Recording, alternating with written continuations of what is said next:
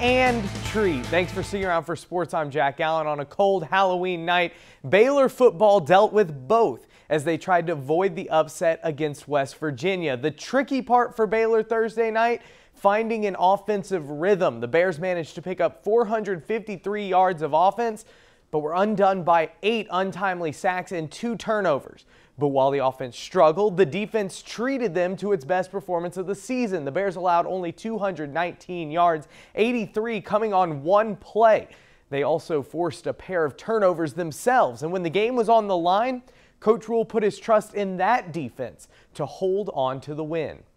We know that he trusts us. We're playing well pretty much the whole game, and he put the game in our hands basically in the end, and it shows a lot that he trusts us. I'm really proud of our defense. I thought it was a special day from them. Even after we had that muffed punt, they're in field goal range to stop them on. I think it was like 3rd and 3 or 3rd and 4, and then to block the kick. I mean, it just breeds excellence, and just really proud of those guys. The Bears will try to get their offense rolling again next week when they take on TCU.